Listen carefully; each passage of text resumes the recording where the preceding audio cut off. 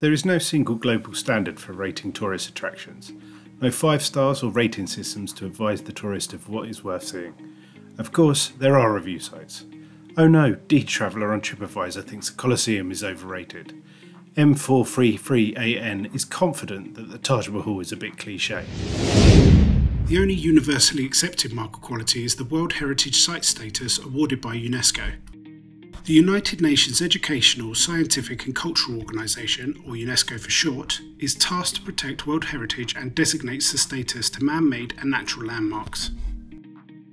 The idea became popular after Egypt decided to build the Aswan High Dam in 1954, and it flooded the area of many ancient Egyptian and Nubian temples, including the famous Abu Simbel. The artefacts and entire buildings were excavated and moved over 30 years. All this and other endangered sites such as Venice and Borobudur Temple in Indonesia prompted the signing of the World Heritage Convention in 1972. The document is signed by all countries apart from Nauru and Liechtenstein, agreeing to legally protect sites under their control. UNESCO can provide funding for the conservation and protection of landmarks, but also prescribes different rules and guidelines for their use, modification, what can be built, and how to preserve them. Each country can nominate cultural, natural, or mixed attractions every year. Then, 2 international councils closely associated with UNESCO decide if the attraction goes on a tentative list. Every year, a World Heritage Committee of 21 state representatives gets together in a new country, reviews the tentative list, and votes on which sites will officially join the list. They even have opening and closing ceremonies. Sounds like a nice job. The committee has 10 selection criteria, but these are pretty broad. Number 6, for example, is to be directly or tangibly associated with events or living traditions, with ideas, or with beliefs, with artistic and literary works of outstanding universal significance. Out of 195 participating states, 168 have properties, with multiple spanning across more than one country, usually the natural parks. Countries can propose archaeological ruins and religious buildings. There are tons of temples, mosques, cathedrals, monasteries, different castles and fortifications. Also, whole neighbourhoods, historic towns, and even cities, such as the capital of Ecuador, Quito. Some of the attractions on the list are the works of famous architects. In 2016, UNESCO included 17 building projects in different countries by Le Corbusier. On the natural list are parks, nature reserves, forests, and even entire islands. There are many of the ones you probably expect, like Machu Picchu, the Great Wall of China, or Yellowstone National Park. But there are also many more that you likely haven't heard, including some potentially in your own country. In 2023, the list has about 1,200 landmarks, with new ones added annually. Now, 1,200 may sound like a lot, but in reality, it's a very short list. There are many world-famous buildings, spectacular bridges, or beautiful natural sites, which are not on the list. For example, the Golden Gate Bridge, Stockholm's Old Town, or even Mecca are not on the list. Many of these were never proposed to UNESCO for evaluation, or were nominated and then pulled from the list by the country. Very often, the proposed site has been sitting on the tentative list for years. How long? Well, Greece nominated the petrified forest of Lesbos in 1988, and it has been sitting since then, waiting for additional reviews. The committee can also put a World Heritage Site on the In Danger list. A landmark becomes endangered if it's under threat due to war, civil unrest, environmental pollution, or significant changes due to new construction or modifications.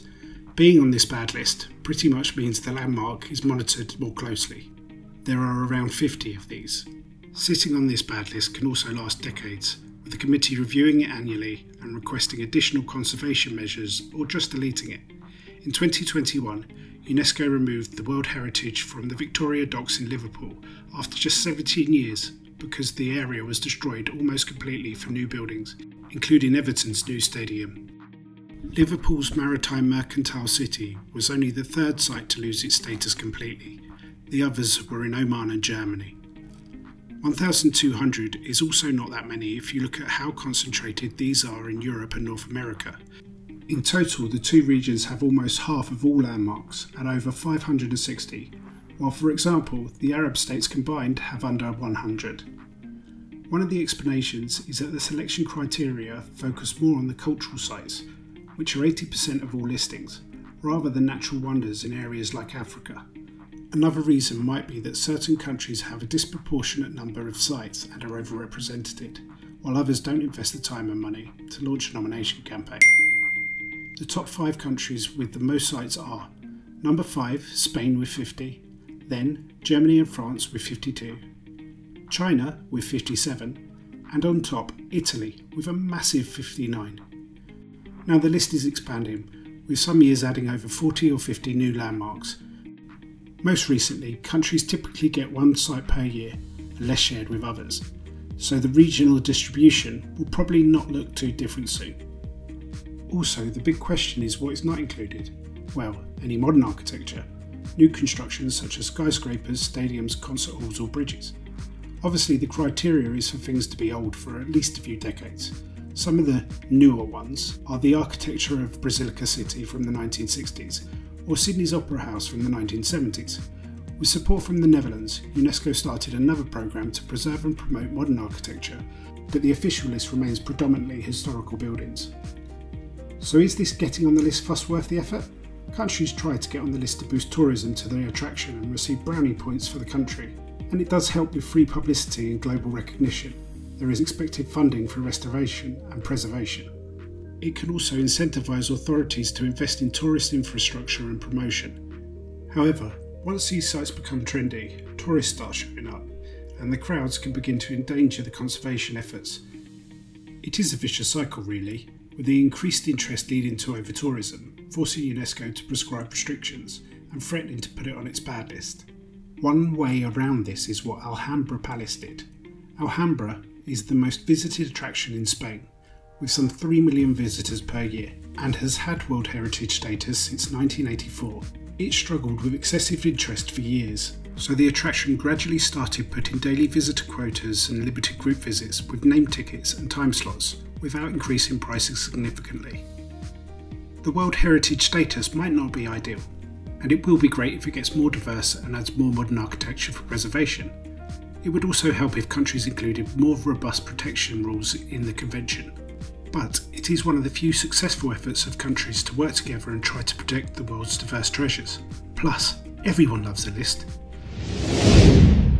Thanks for watching. If you can't find your favourite site on the UNESCO list, check out the rest of the channel, where we have hundreds of places worth visiting.